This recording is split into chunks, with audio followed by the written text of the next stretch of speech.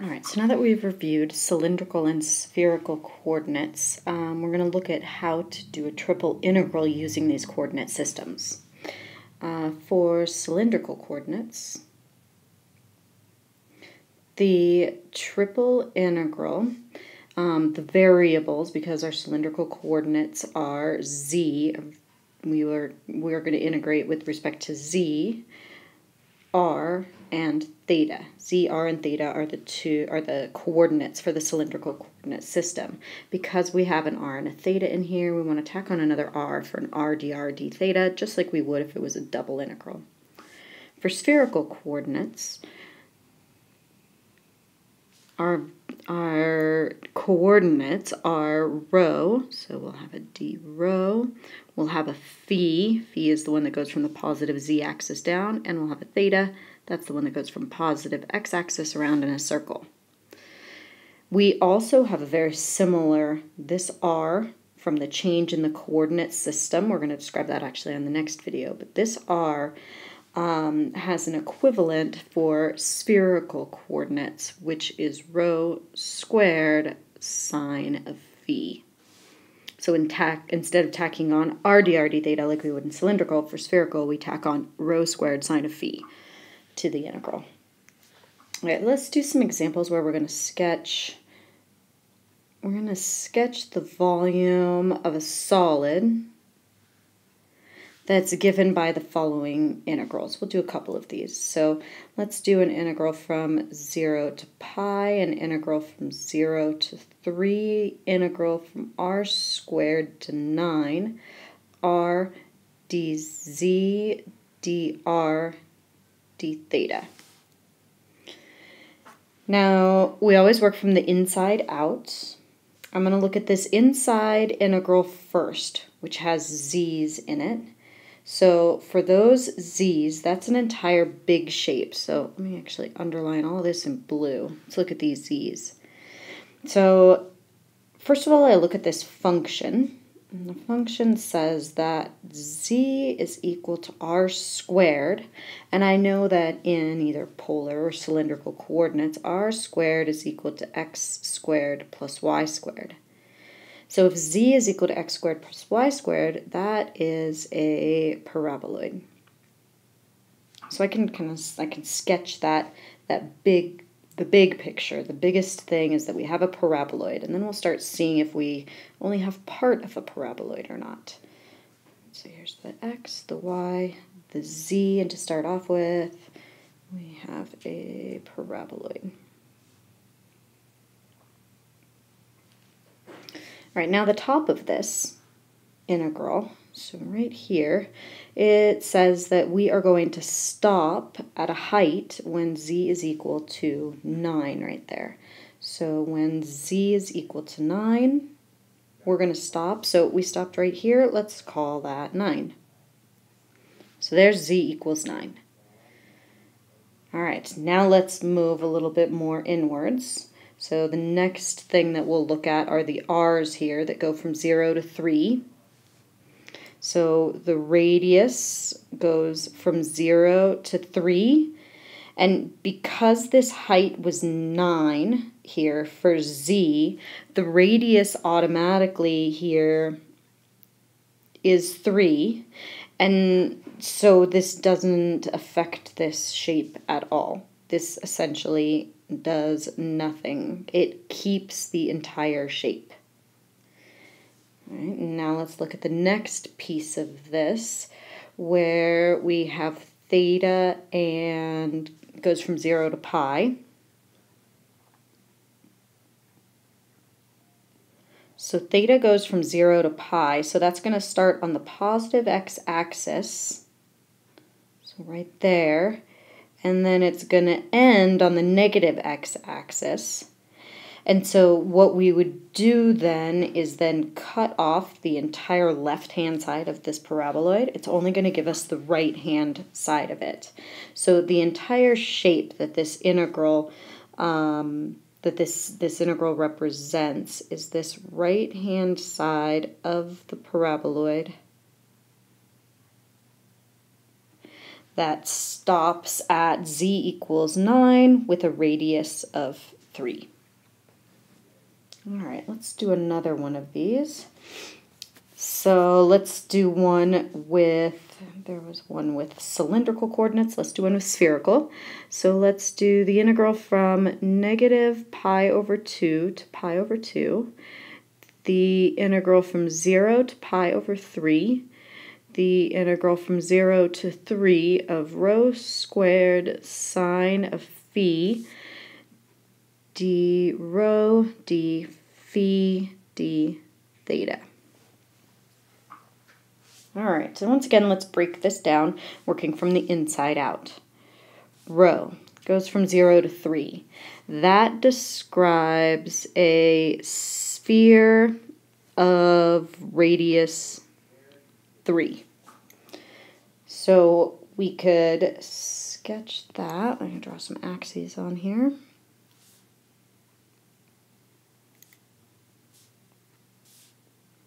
So we've got a sphere of radius 3.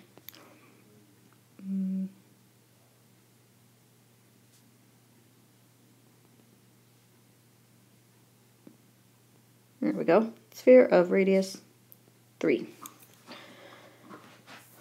All right, so now the next part inwards goes to phi. Phi goes from 0 to pi over 3. Now 0 is on the positive z-axis, so there's phi equals 0, and it moves down towards the positive x, positive y. It moves downwards. So it's going to stop as soon as we hit an angle of pi over 3. So it's going to stop at an angle of pi over 3. So over here, it would stop at an angle of pi over 3. Both of those would be pi over 3. Here on the x-axis, I'm not going to draw that one. That would look a little weird if I drew too many of these in here. All right, so essentially what we're going to do is cut off a lot of this lower part of the sphere. The whole lower part of it is going to be gone. And now let's look at theta.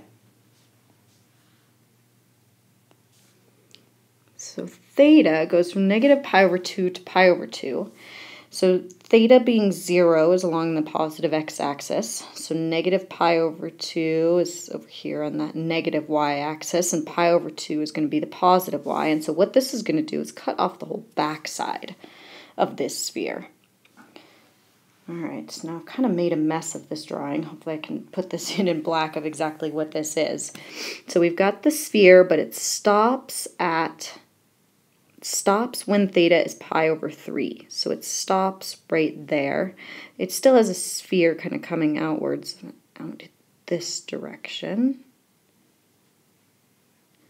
And I think if I draw a line kind of straight back that way, because if we cut off the back part of this, essentially what we're getting is kind of a cone, but, well, it's kind of a snow cone. It's got stuff on the top of it as well. It's not just flat on the top.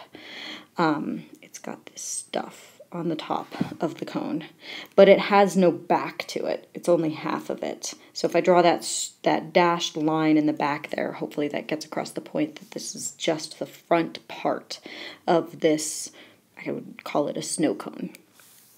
All right, let's do another example with spherical and cylindrical coordinates.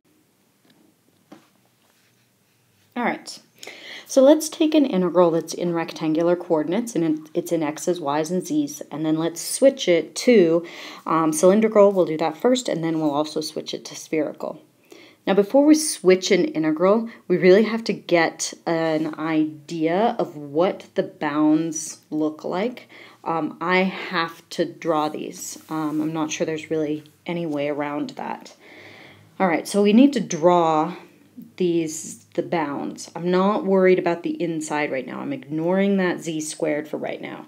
So all I want to look at for now is this dz.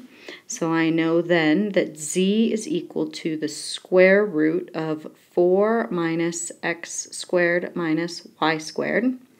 And so if I sketched that, I would have a sphere, just the top part of a sphere.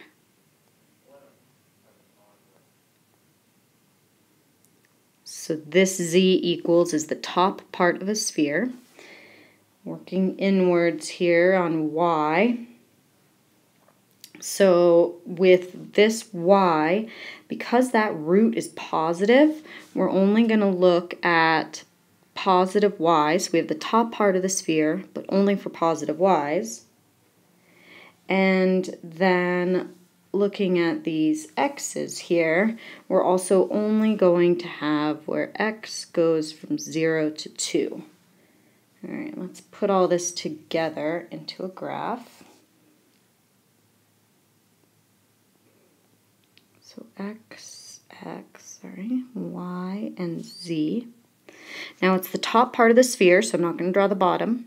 It's only the positive y part of the sphere. This sphere, so there's positive y part of the sphere, and x only goes from 0 to 2, and this is a sphere of radius 2. Okay, so it's only the sphere in that first octant where x, y, and z are all positive. Okay, so now let's go to cylindrical coordinates. Now there's really two different pieces to this integral. There's the inside piece, and I think of that separately from all of the bounds.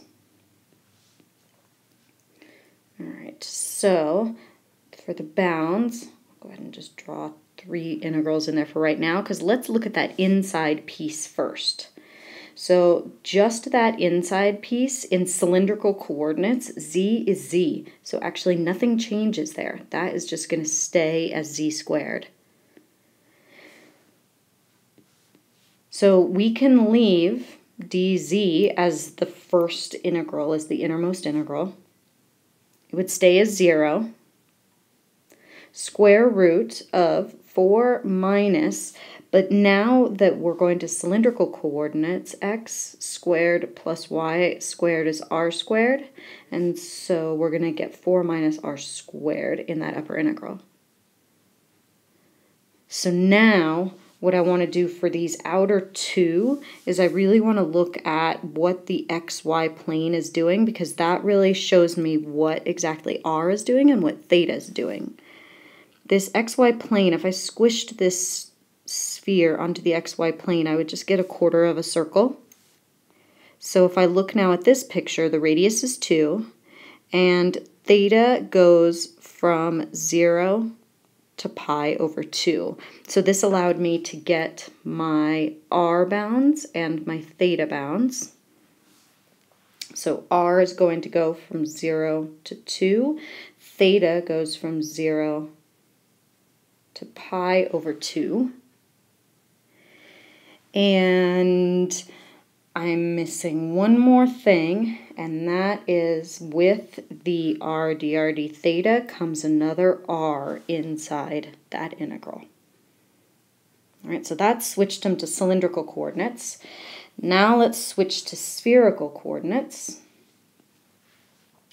All right, so again, we'll have a triple integral.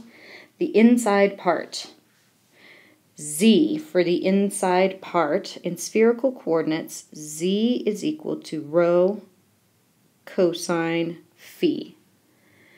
And so we'll square that. So we'll get rho squared cosine squared of phi.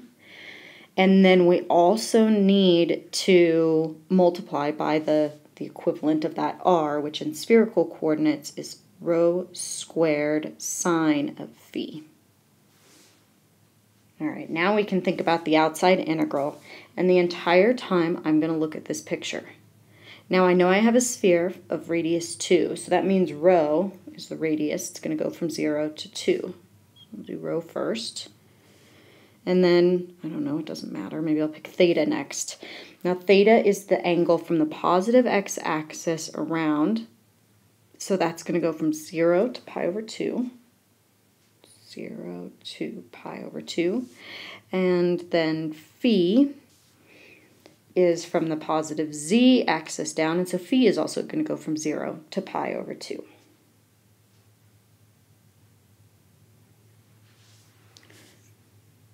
All right, and we would integrate these exactly like we would integrate any of the other ones. We'd start on the inside and then work our way out.